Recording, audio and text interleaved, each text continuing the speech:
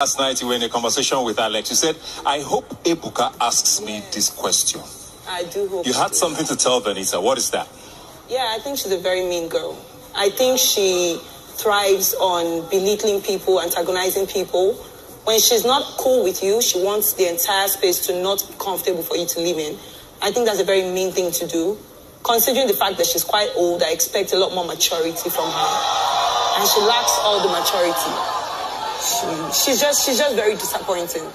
And you said something about the fact that she wouldn't still be in the house if she wasn't in the shape. I said if she wasn't in the show, she'd be out of the show by now. I think she owes Adekunle a very big thank you to still be on the show. 100%. Okay. Thank you very much.